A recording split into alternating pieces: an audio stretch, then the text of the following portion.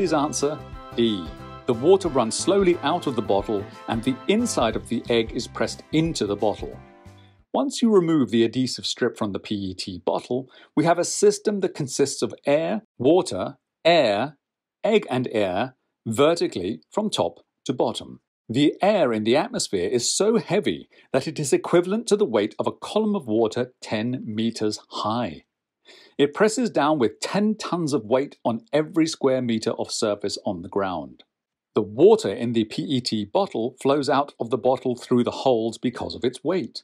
This reduces the air pressure in the bottle. As a result, there is only a little pressure from above on the water, so that it flows slowly. In addition, the air in the bottle now presses only slightly from below against the egg and the egg interior.